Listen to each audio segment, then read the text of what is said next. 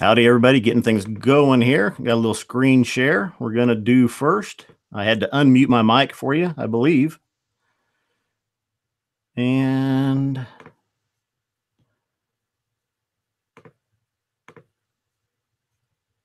howdy to everybody tuning in. Hang with me.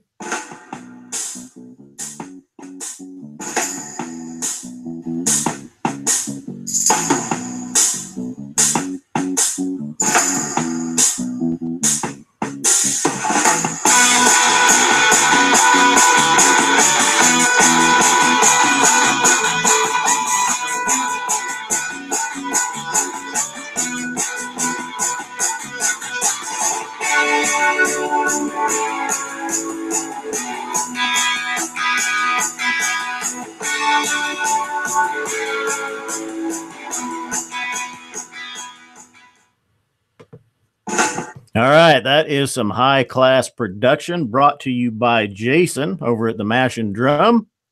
We are back. This is our second monthly meeting of another round.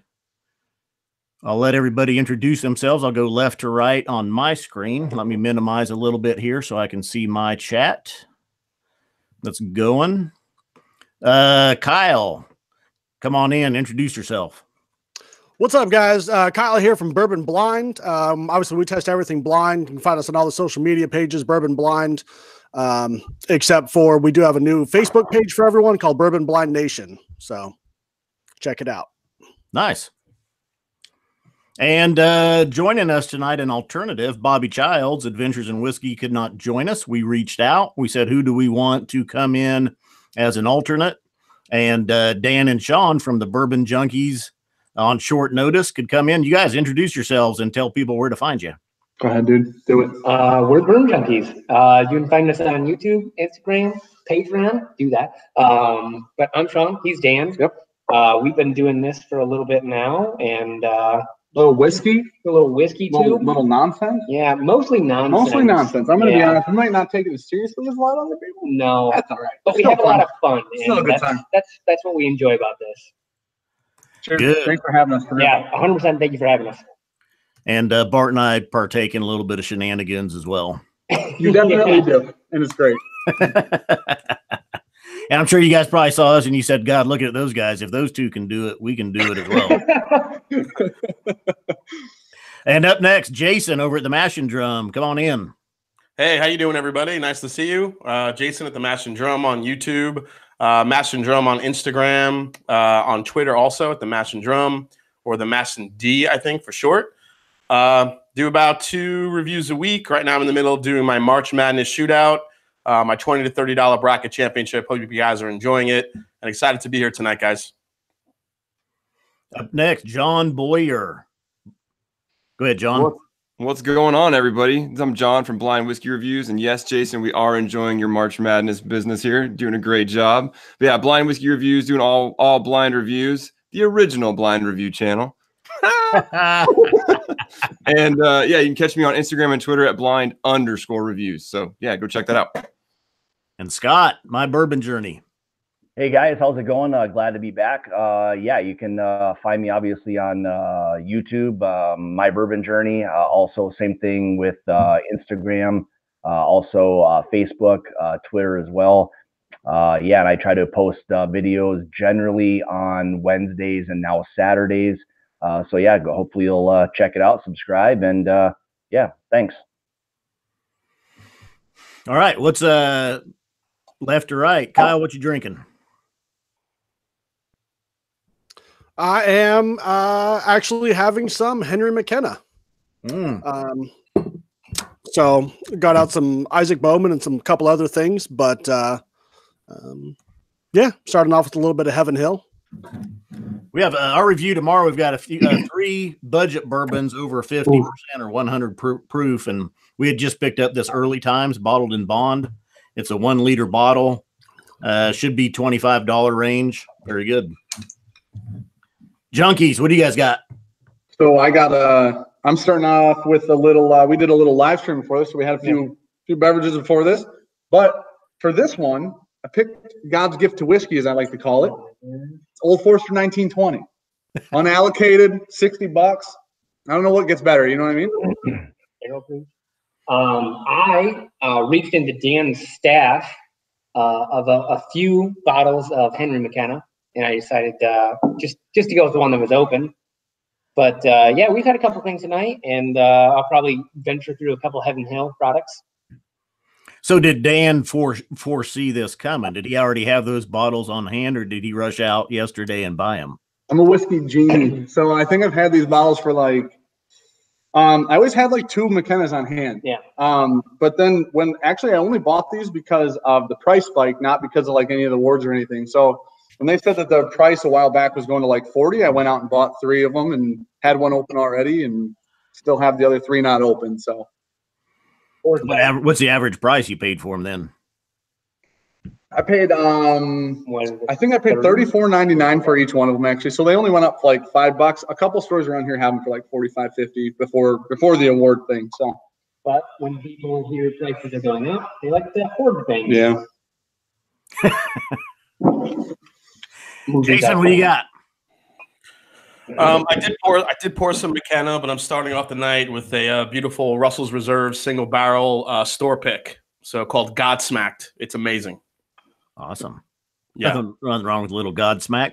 Nothing wrong with a little Godsmack, you know. It's what McKenna's doing to the rest of the field in the bourbon world, just Godsmacking them. Apparently. Yeah. That's what we hear. That's John, what do you got? I decided to start out a little soft, smooth, and simple, so we're going for a little bit of the Weller 12 here. Gee. We didn't flex, but okay. Hey man, it was only $26. It's not. I'm not exactly flexing here. Was the guy still breathing that you stole it off of? For a little while. No, I'm not exactly flexing here. Who we got up next? Scott, what do you got? All right, so I'm going to be really original here. So I don't know if you guys ever heard of this new release, Henry McKenna. I heard it's good. Yeah, it's not so good. So it's not like it's going to win any awards or anything. So don't worry about that. So that, and then also a little bit of the Sagamore Spirit, the port finish I'll have as well. I think it won in the rye category as Whiskey of the Year. So. Oh, did it? Yeah. Did everybody have the McKenna then? Kyle, did you have the McKenna on hand? Yeah, I had some on hand. Thank you for that. Well, let's just start off. That was one of the topics we had talked about, or came up just in the last couple of days because they were announced for the second year in the row of winning the San Francisco whiskey competition. So Bart and I reviewed that I went and found it was, I think, August of 2016. We reviewed it. I think it was $25, $27 in our area at the time. We found it a good 10-year bourbon worth the $27. And that was about it. I think that it's really, really, really good. For $27, I think it's really good. Now, for $50 or $60 or whatever it's going to go to now, I think it's mediocre at best, honestly. So I think that puts it in a different price range. And I think I know they do these like blind. Somebody had posted something earlier about how they have the proof. They have the if there's barrel statistics or barrel facts on the bottle, they have those, and they have the age. I sat down earlier and tried for a good 10 minutes to come up with another 10-year, 100 proof single barrel whiskey off the top of my head that they would be tasting in that competition, and it was really hard. So I really think that those 3 statistics actually allowed them to realistically, narrow it down pretty darn close. I would definitely agree with that 100%. Yeah, I saw that and I was like, wow, that's not really blind at all. I mean, when we were down in New Orleans judging, I mean, they told us what category we were judging, and that was it. No proof, no age, no nothing, so. And I think that's fair. How you're, from the sounds of it, your experience is what I would imagine they had done theirs like when they said theirs was blind. You know what I mean? Right. So it's an interesting way to do it, I guess. But yeah, I was curious when I found out if the, is Heaven Hill. I heard a couple different, theories on this. Is Heaven Hill picking the best bottle that came out of the best barrel possible and sending it their way, or are these guys going to the store and just picking up bottles off shelves to be in it? Because if I'm Heaven Hill, I want the best, absolutely best single barrel McKenna I have to be in the competition. We had just talked about that actually. We did a little live stream before, and someone was talking about Henry McKenna, and we said, "Hey, we're jumping over to this live stream where we're actually going to be talking about it." And I said, "I feel like this is really forced. Like they're winning 2 years in a row now." And I was like, "Do they have just one honey barrel that is amazing that they just keep sending out?" It feels cheap. I would. They said When they do these competitions, they ask the distilleries to go ahead and send over like 2 or 3 bottles of their stuff so they can taste it.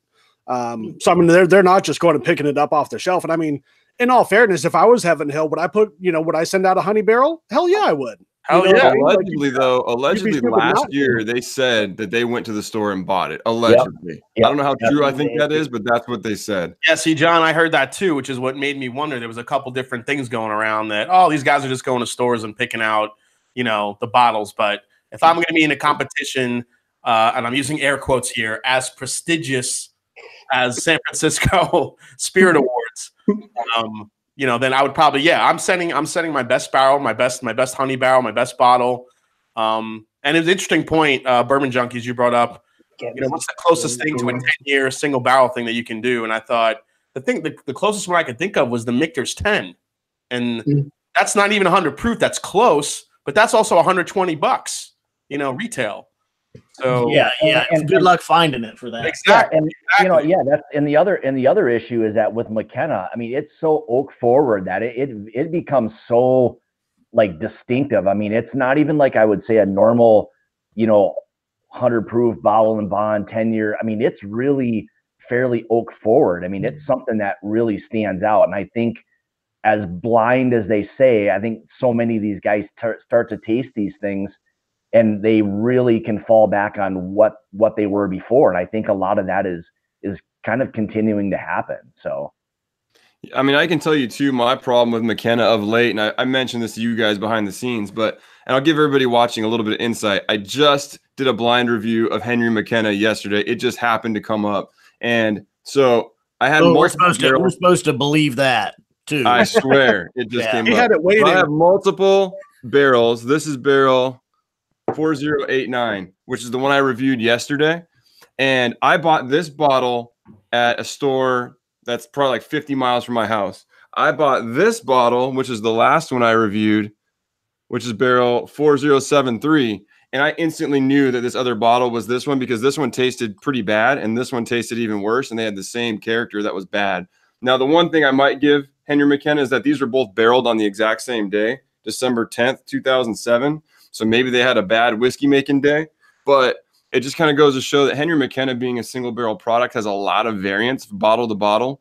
And that's always been true for me. I mean, Henry McKenna has always been a different experience, but it's always been a good experience up until these last couple bottles. So I'm not sure if their quality control has kind of gone out the window a little bit, but I've definitely been getting a couple of bad bottles lately. Have they said which barrel it was that was sampled? So Fred Minnick posted a picture. I'm sorry, Fred Minnick posted a picture, but he didn't claim that was necessarily the bottle that it was. Yeah, the one he posted was barrel 4976, barreled on 4708. I have a pretty close bottle. I have a bottle here that was barreled on 41808. Pretty close.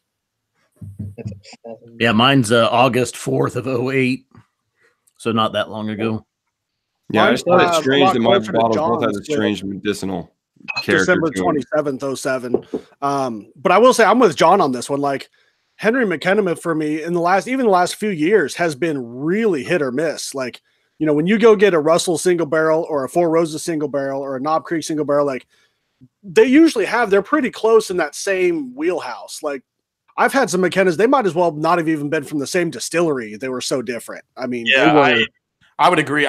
Kyle, because I remember when I first discovered McKenna and I was buying bottles like crazy, it was probably more like 7 out of 10 were really good. And then I feel like that ratio has kind of went down a little bit. Now I feel like I'm getting more that are kind of stinkers than good. Maybe it's just damn, bad luck. Who knows? But I would say mine is too. Bad luck. Should they be allowed to have single barrels? I mean, just because of that reason. No, I don't think so. Yeah, they rate a single barrel that high and no one else has it. Or I think there like was, there was only store pick in for the- 350 bottles from it. Yeah, it'd be like bringing a store pick in for the competition. You know, you can't bring a whiskey that's hand selected. Like if it's not a sampling that, I mean, it's hard to even do a single barrel period, just because how many people are going to be able to experience that same whiskey that you just tasted? Not very many, right? Yeah, that's exactly it. I mean, like you're saying, with a single barrel, maybe with some of these, I mean, 10 years old, you're probably not even getting 200, bottles. So, I mean, it becomes a very difficult type of thing to have classified as whiskey of the year when you, or possibly a couple hundred people, even have an opportunity to get what they may classify on that bottle as that. I mean, who knows, what it is? They may have a honey barrel that they're dumping in something else. I mean, who knows what they're doing? But yeah, that's a very difficult thing to have a single barrel winning, whiskey of the year when there's so few of them. Yeah, and I'm Jason Coates in the chat actually brought up a good point. He said that maybe because of the demand for this stuff, maybe as soon as that thing hits 10 years, they're just bottling it. Maybe they're not going in and being able to really identify when it's actually ready. They're just throwing it in bottles and getting it out there because of the demand. I don't know. Well, here's the other factor. With them being single barrels, and depending on how many barrels of this stuff that they have, they potentially are going to come from different areas of the rickhouse, whether it's higher or lower. So you've got heat and certain other things that are going to start to, affect those single barrels, which, we all know one barrel next to another could have a completely different profile. So now you're factoring in, hotter areas, cooler areas. So they're really, they can be all over the place. All right. So from that, I would say that, think of something like Eagle Rare. They don't consider it a single barrel because they don't purge their lines in between. But look at how you can go anywhere, and it's pretty much you're getting something that is a 10-year single barrel, pretty much, and it's so repeatable. That's something that you can just go and I can get from 3 different areas, and it's usually always the same thing. We've never had a bad Eagle Rare. Never had a bad Eagle Rare. The other thing, I think, if you're going to leave a single barrel in a whiskey competition, I think that the single barrels get completely removed immediately from winning overall period. I think you keep it in. And I think it's fun to have it in because now, realistically for me, for us, now he goes, okay, so bottle 4895 won best single barrel of the year, right? So now if we really care and we want and we agree with his palate, we can go look for 4895, right? That's fun. That creates a new little adventure. Maybe you can find it, maybe you can't. But there should be no way in which 4895 now, that one single bottle, like you were just saying, gets to win the whole thing. That seems absolutely ridiculous. I would almost guarantee you, though, barrel 4895 went to one distributor and was probably distributed to one region of one state. Yeah, 100%. I completely agree. Oh yeah, absolutely. Yep. Now the thing is, in now secondary market, some people don't like it, some people like it, some people use it, some people don't. What it'll do, I guess, realistically, all it's going to do is that one bottle or that one batch of 200 bottles is now $200 on secondary instead of $50. That's what I guess realistically that's what it'll do. So I want to say real quick, ADHD Fishing in the chat was saying that he's one of the ones that posted the quote from Fred Minnick on Instagram, Dad the Bourbon Man, and the San Francisco Whiskey Society came in and said, well, we really need to give them the age and the proof in this so that they can judge it accurately. And John, I mean, I'm sure you'll back me up on this. That should have absolutely no bearing on how you rate a whiskey. No, none whatsoever. I mean, we both do the same thing, which is blind reviews. And the reason you do blind is because all we're telling you is what this whiskey tastes like and if we think it's good. It doesn't matter how old it is, what proof it is. None of that really, really matters other than how you perceive it. Like if I perceive 100 proof whiskey that tastes like 120, it's probably not that great a whiskey, Right. But I mean, the color, that. There's factors like that that matter, but yeah, at the end of the day, is that whiskey good or not? The proof, the age, none of that matters. I know, okay, so if you tell me this is a 10-year-old whiskey and I say, oh, well, it's got good color for a 10-year-old whiskey, is that really qualifying it compared to something that is 8 or 15 years old that actually has a better color or, you know what I mean? That it should have absolutely no bearing on because what you think about it. You have to factor in even when you do blind. I do a lot of blind tastings on my channel too, and you have situations where everyone says it. You know, you can look across a lot of the videos, you know, especially you, John, especially Kyle, you know, you're doing bourbon blind tastings all the time. Scott and Bart, you two guys on your quick hitters every now and then. When you do a blind tasting, you get whiskeys that until the end, you can't tell if it's that hot or not. Some whiskeys drink lighter than they actually are. Some drink hotter than they actually are. And I think that should factor into your judging. They shouldn't know the proof because that already sets it in your mind of, okay, well, I know this is 100 proof, so my brain is already going to factor that in that, okay, this is a good 100 proof whiskey. But what if it's actually a crap 100 proof whiskey that's drinking hotter or lower than it's supposed to? That should all be factored in. Yeah, I agree. They should be tasting these things, you know, blind, not given anything except a glass with whiskey in it, and you tell us how good this stuff is based on you not knowing anything. That's truly how, you know, if you're going to judge the best of anything, especially whiskey, you need to know basically nothing about what that is, and you break it down and figure out, is that your best, you know, whiskey? And I think when they start, you know, getting too much information, that now they're starting to bank things. They're picking and choosing like what these certain things, you know, what categories they fall into. And I think that becomes a little bit too much of a mind game for them, that they need to just go into this thing completely blind, not knowing anything. You judge it and tell me, is this the best whiskey in the world, period? I agree 100%, because it goes back to what Dan said, that how many 10-year-old single barrels at 100 proof can you really name? Big one. That's actually going to make it in the competition. I probably for real sat there for 10 minutes and I'm like, okay, maybe an E.H. Taylor product. And then I sat there and I'm like, no, it's not 10 years old. It's not 10 years. Yeah. The Michter's 10, like Mash and Drum was saying, it's not 100 proof. Eagle Rare, not 100 proof. Not a single barrel. We're getting, technically. It wouldn't be on the sheet, I guess, actually. Yeah. I think the other interesting part to it is, realistically, I think the panel was like 30 people. And it blows my mind that this is a whiskey thing. So last year in 2018, it actually ended up winning best bourbon overall. No, I know, but this is a whiskey thing. Yeah. So they won best bourbon overall last year. This year they won best whiskey overall. So you're going to tell me that $40, and now they don't know the price, but they narrowed it down. I'm sure they can figure it out. You're going to tell me that this $40 Henry McKenna single barrel was better than every Scotch this year. It was better than every Irish, every Canadian, it was better than every Irish and Canadian, let's be real. But it was better. It's better than every Scotch. It's better than every bourbon. I can't imagine having 2018 E.H. Taylor 4 grain and having this and picking that. I can't. A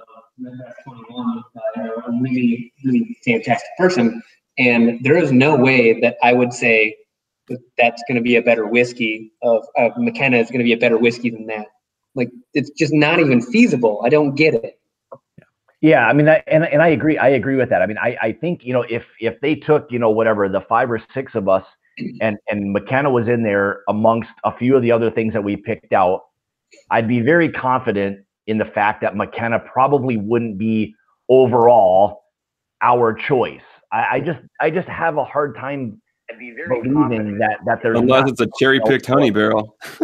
Yeah, I mean, I guess that's the other issue. But here, the flip side would be that if that's what they're doing and they're going to allow it, or whatever you want to call it, then everybody else should be doing the same thing. I mean, I would be very surprised that if that's what they're doing, that everyone's not sending in what they think is their best whiskey.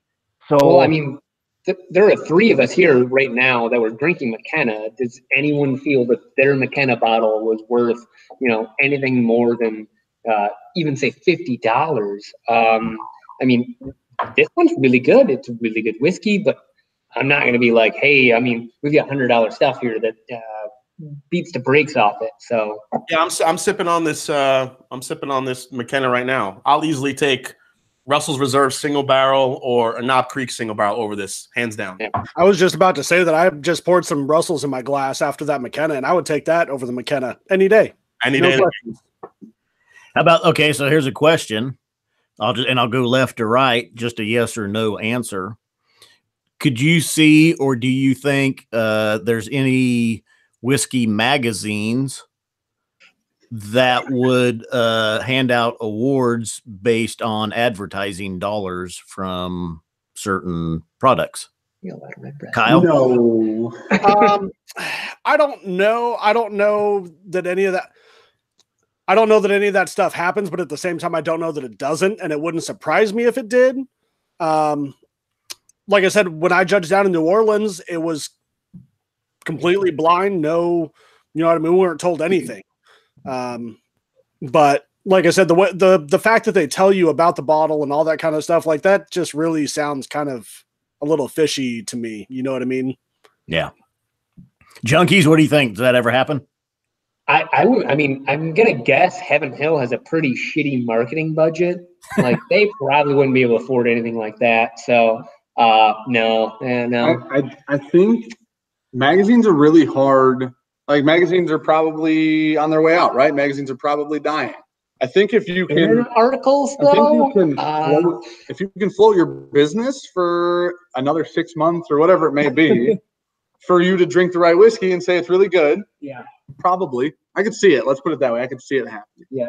They have enough people that are commenting and sharing the story of their $30 bottle winning 2 years in a row now that I don't know what you're spending for that.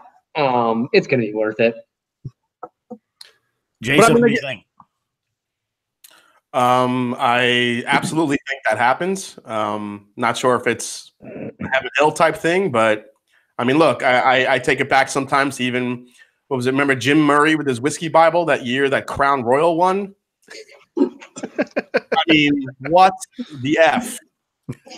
You know the best whiskey in the world. So I don't want to say something was going on under the table, but I think Jim Murray got, he had definitely some extra money in his sock that day somewhere. So I think stuff like that does happen. And I'm also waiting to see, knowing Heaven Hill and their price increases lately, them getting rid of the bottled and bond and probably going to be bottling another more expensive whiskey down the line that's older, probably going to be harder to get. I'm just waiting to see how soon it's going to be until they jack up the price on the McKenna for everyone. John, what do you think? Can people buy awards? Yeah, I think so. I mean, we all know money rules the world. If people have a budget that they can throw a little money at certain people, I'm sure that can have an impact. Not to mention, too, the bourbon community specifically is pretty small. I mean, a lot of these people know each other, the writers, the distillers. It's not a very big community. So I bet you some of those relationships hold some sway in some of this stuff, too. So I think there's definitely likely to be some impropriety here and there. Scott, what do you think? Yeah, I agree. I mean, I think there's really anytime there's some monetary gain involved, there's bound to, have some of these shenanigans that are probably, happening. I think ultimately, money is what kind of rules just about, everything. And once that becomes a factor in things, and people are able to get a little extra something, I think that starts to sway, several things. I mean, you'd like to think that it's not necessarily happening, but, yeah, like, Jason and John had mentioned, anytime these big players, whether they're magazine guys or whatever it may be, that they can be influenced a little bit. And it seems like things are starting to kind of go that direction a little bit more with some of these, top guys, where a lot of the same names of companies start to pop up a little bit more. And if they want to take a few dollars and pad their pocket and ruin their reputation, it won't be but one small mention of something and their career could be, ruined. So if they want to do it, then, that's up to them. But yes, in a nutshell, yes, I do think that's happening. All right. Well, I wanted to try to keep okay. So this is the second edition of another round. The first episode went for 3 hours.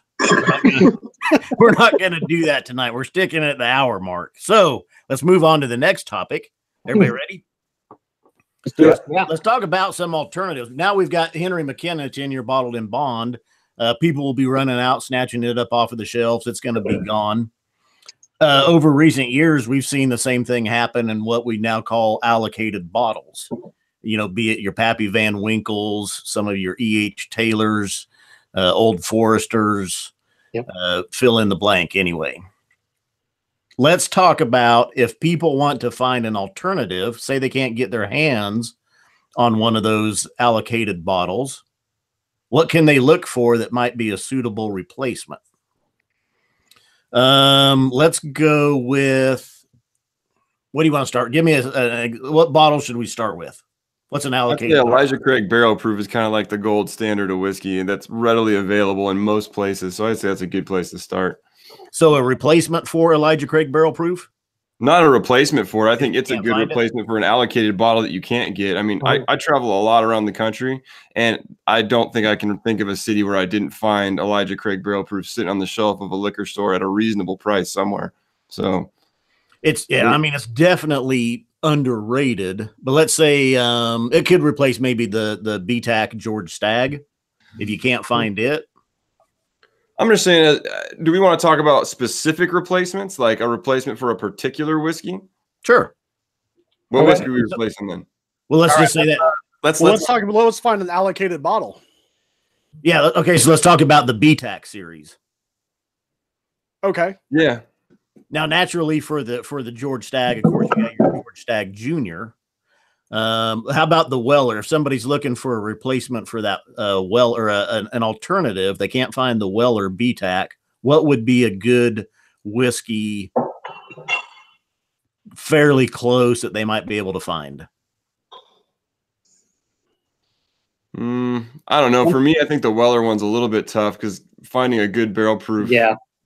Weeded bourbon is tough. Like Makers has theirs, but I think Makers isn't very good. So Yeah, I don't think it's a great alternative. Yeah, that's a tough one. You know, I will tell you, just getting back in, because there's a couple comments on the ECBP. I've actually gone like last year, last year's the 2018 version of the Stag next to Elijah Craig Barrel Proof, and Elijah Craig Barrel Proof wins. So to me, that's an alternative to the Stag. Weller would be a tough one. I think Weller might be the hardest one in the antique. We haven't had Saz 18. Weller seemingly is probably the hardest one because it was so good, and I don't know that we had anything this year that like we compared to it necessarily. No, 100%. I don't think there's anything that we could stand next to. Oh, just in our experience that I can put next to Weller and be like, that's pretty close. I think the closest thing you're going to get, it really is the Weller Antique, which has become somewhat easier to find, but for most people, you still can't really find it. It's tough, and it's usually, priced upwards. Maker's Mark Cask Strength was mentioned, but that's not even near the flavor that you're going to get in a Weller. I would say the closest you can literally get is Poor Man's Pappy. It's ish to Weller, but that one's going to be the hardest one to replicate.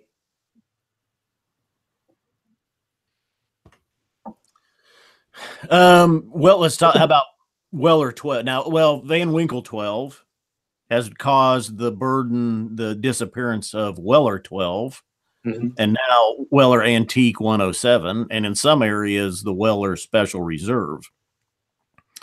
So people that wanted the Van Winkle 12 may have substituted Weller 12, but now it's disappeared. What other whiskeys do we look at there? If you were looking for something along those lines, John, what would you pick up? I mean, it's tough again because it's a weeded bourbon, so it's hard to replace the weeded stuff because it's just a little bit unique, and some of the other weeded options aren't the same. I mean, the weeded Buffalo Trace recipe is pretty unique in terms of the flavor profile. Makers and things don't taste the same. So like you said, I mean, Weller 12 is hard to come by. Antique is hard to come by. I mean, there's plenty of good weeded bourbons out there like Larceny, but they're not the same. It's a different whiskey altogether. The closest I can even think of is if you took Larceny and put it in a small oak barrel for a while to impart some of that, that Weller oak funk to. There's nothing that gets to Weller. What do you think about 1792 Sweet Wheat? Yeah, for me, I've never had the sweet wheat, so I don't know. Maybe the Sweet Wheat might be like a decent maybe like special reserve replacement or something like that. I think there's a let's try that. There's a pretty good weeder. There's a pretty good weeder I think we're leaving out that we're not talking about, but I don't know if it's supposed to be going away, and that's the Rebel Yell 10-year. You shut your mouth. I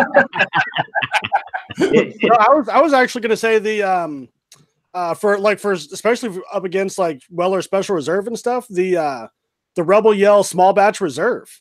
Yeah. Like $20 or $30, and it's freaking phenomenal. It really is. Yeah, I think Rebel Yell makes some decent stuff. A couple of the bottles are really good. That Rebel Yell single barrel 10-year, I hope it doesn't go away, but you know, you can get some. There are some really good bottles there that I would put up against a good Weller. You know, so we made that one is another one that's really difficult to get your hands on, though. I mean, at least around me, I never see the 10-year single barrel Rebel Yell product, and if you do find it, they want $100 for it or something crazy. So, okay, I think that's a difficult one. We went from I've never seen the Rebel Yell 10-year on the shelf here. No, but we went from what would be Weller. Sorry, what would be Weller 12 to maybe what's Special Reserve, and that just really shows you how hard it is to get into that line. Buffalo Trace has a very knocked out corner of weeded whiskey. I don't think there's a lot of things that really replicate what they have in that line. Yeah, I would say that, it's tough to match a whiskey that has the same flavor profile, but I wouldn't say that I couldn't find a whiskey that's readily available that's nothing like Weller 12 that I wouldn't rather drink. Like, there's plenty of whiskeys I'd rather grab than Weller 12. That's fair. We don't like Weller 12 that much. Yeah, I don't think Weller 12 is amazing. I mean, it's deep for if you can get it for sub $30, I'm happy to pay it. But much more than that, I'm out. But there's, like I said, there's plenty of other whiskeys I'd rather grab for similar price points. So, I mean, as a replacement, no, there's no direct, like, this tastes just like Weller 12. Yeah. But there is plenty of whiskey I'd rather grab than Weller 12. But the problem is you don't find it for $30. That secondary market on Weller 12 is literally insane right now. So, I just don't know what you would even put in there to be like, that's close to it. I would rather reach to about any other weeded whiskey and be like, I will drink that for $30 than pay any secondary price for Weller 12 or something like that. Yeah, I agree. I mean, the hype is there. I mean, there's a reason why that stuff was, $20, maybe $30, maybe $40 max. I mean, that's what that stuff is. And people have just bought into that hype of it's Weller and it's automatically good. And it's not bad. But again, it's $25, $30, $35, $40 whiskey. Weeded whiskey. It is what it is. So, Yeah, when we did the Weller 12 blind, we give everything a price tag, and I think it was right around that like $35 or $40 mark is the most we'd be willing to pay for it when we tested it blind. I mean, it's just not, No, I could think of Eric Waite in the chat said, if you can't get Pappy, what are you grabbing instead? I said literally anything else, but someone made a video about that. Yeah, I think that he got a bunch of subs from that video because of the title. I'm pretty sure like 3 of them. But no, I mean, honestly, I'm sure most of you guys have seen it, but I mean, honestly, and not just Pappy, but like a lot of the allocated stuff, my three main go-tos are right there. Yeah. I mean, I could literally drink these 3 for the rest of my life and be perfectly happy. I really could. I think if you're going to start replacing allocated bottles, and I think especially for value, you're going to have to start relying on store picks from stores that you find that you like their palettes. 100%. I think if you go to a store, and some stores let you sample and do stuff like that, I think if you go and sample a store and you like a store pick, and then you go back and you sample another store pick and you like that one too, but it was a different whiskey, what you're going to find is you like that person's palate and you like how they pick barrels, right? So I think if you follow that store along with their barrel picks, you're going to find things.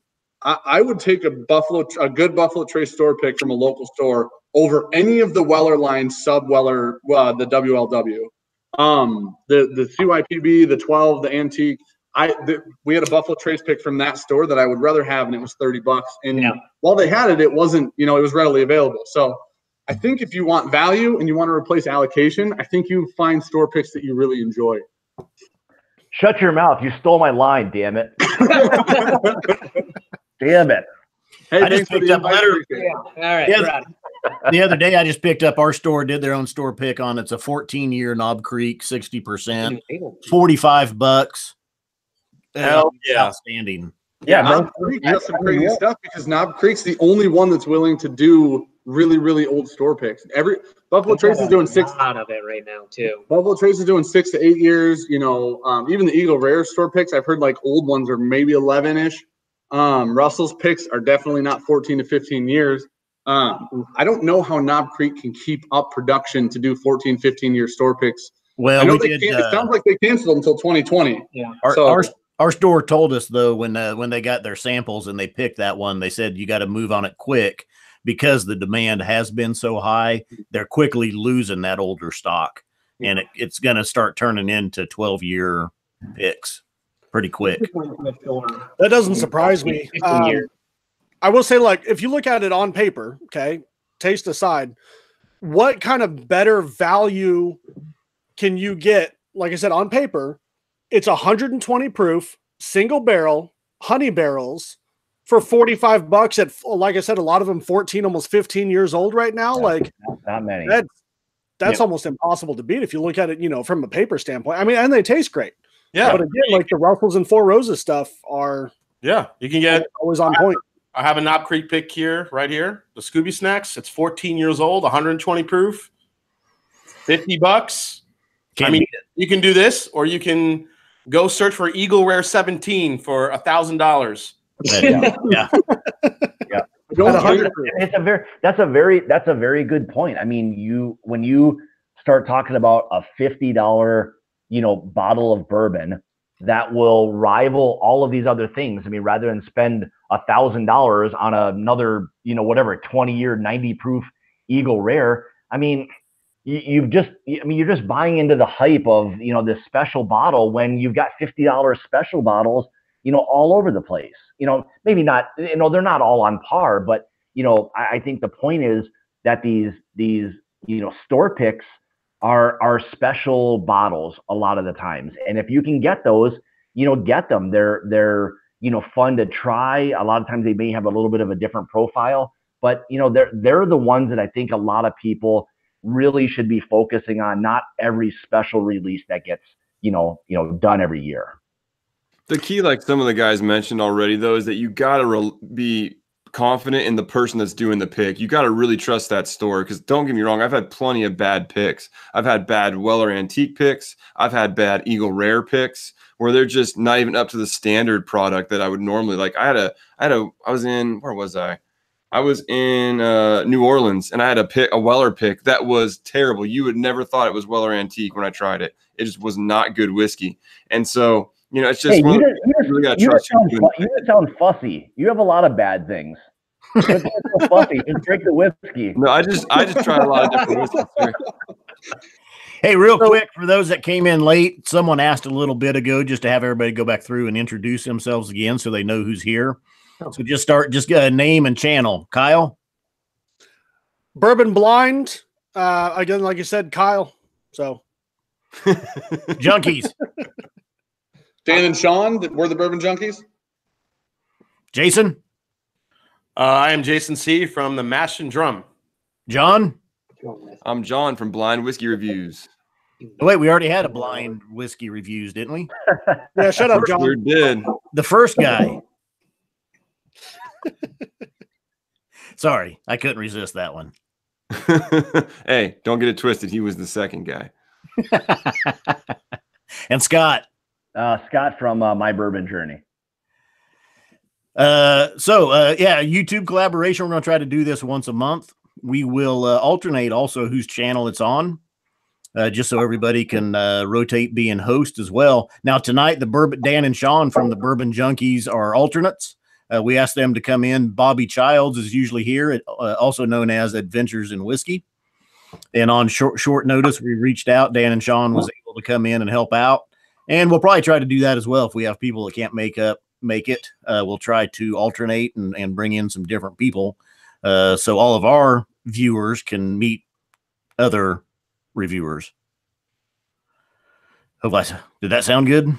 Great. Yeah, perfect. Good job, Hey, Scott. sounds good to us. We appreciate it. Yeah.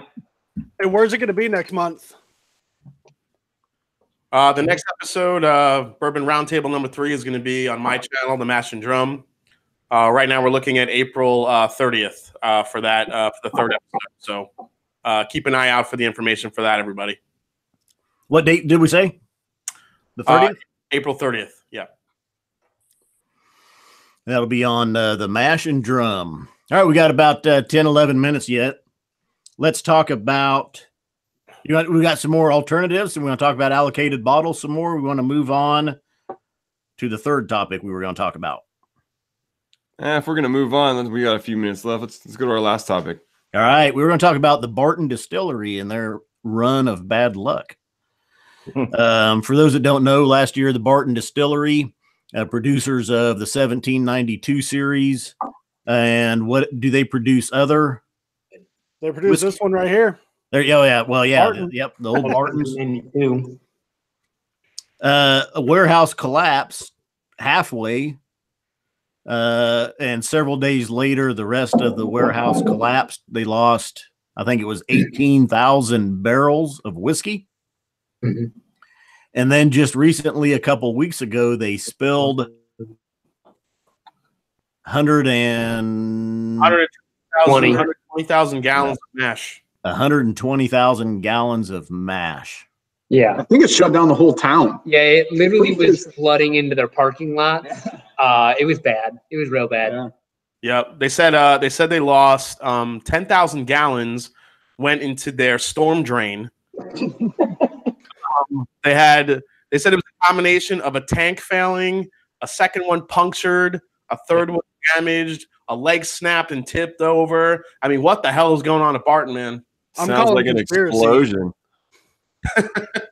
I think all of the fish in those local areas are going to appreciate all that cereal that's been dumped all over the place.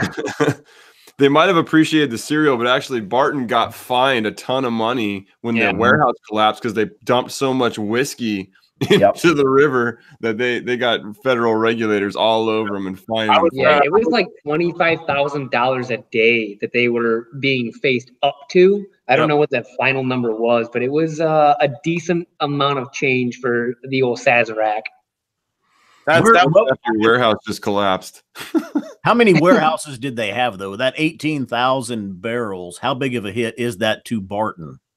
Well, I know Sazerac stores a lot of their stuff in there. So, I mean, that could be 1792 stuff, Barton. It could be Buffalo Trace stuff. I mean, it could be all kinds of stuff in there.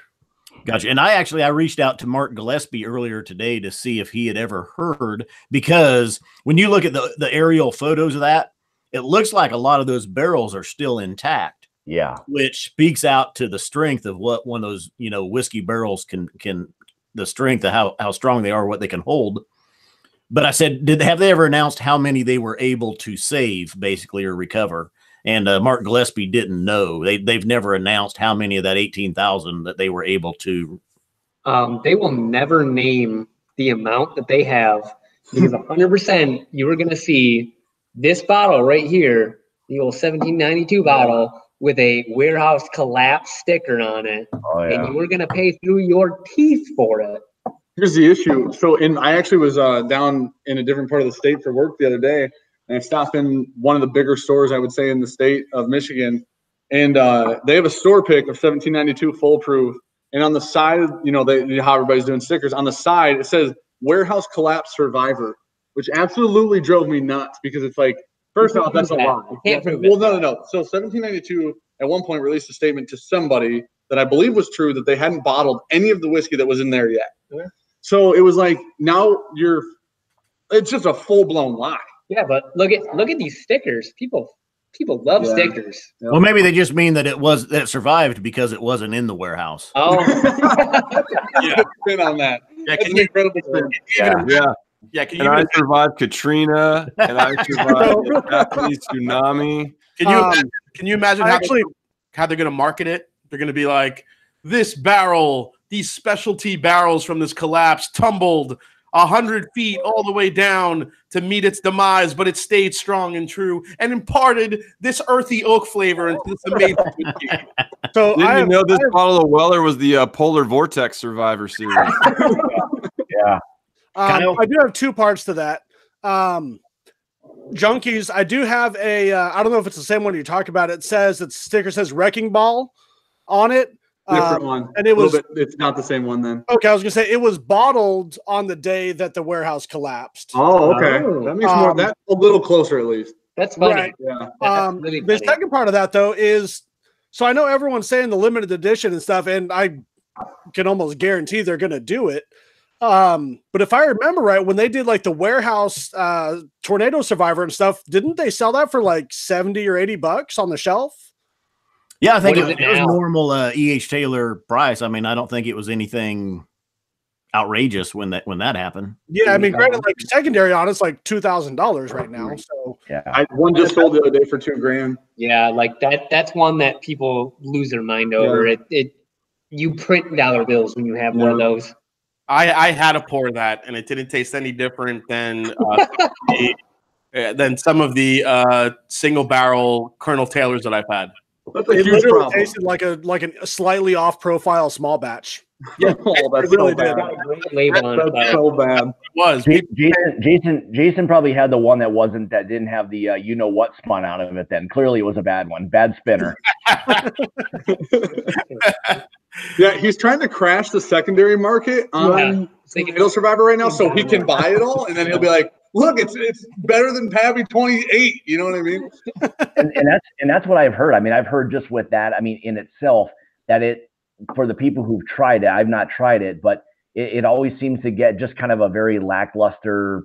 You know, like that's nothing special, and really, I mean, the only thing that makes it special is that it wasn't one that didn't get spun off to Oz or something, so it is what it is. I heard there's fish parts in the bottles in the special release. They're gonna put like one of the fish that died. They're gonna throw like a tail fin in the.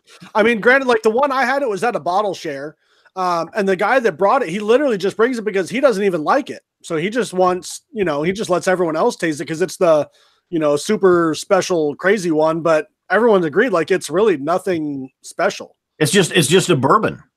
Yeah. Right. Like if I had one, I absolutely would not open it. Yeah, I mean for no reason. Yeah, that's purely just collectible. Yeah, right. Like if I'm drinking it, it's not for the taste. Like it's. Or you pay $2,000 for that, you're not going to crack it open and thinking this is $2,000 good worth, of bourbon. Is any bourbon $2,000? It's a $70 bottle. Is there any bottle you crack open and you think that's a $2,000 bourbon? No, hell no. It's made of 51% corn, which I can get for 9 cents in a can. Booker's Rye. Hey, let's not forget about the MGP taters. Okay. Hey. There you go. Yeah. Is there any bourbon here like that's a $300 bourbon? I mean, once you get up at these crazy prices, like, are you saying like is there very many whiskeys out there you can say where it's like, oh man, $300? Yes. I mean, not many. But I'll tell you, That's a short list.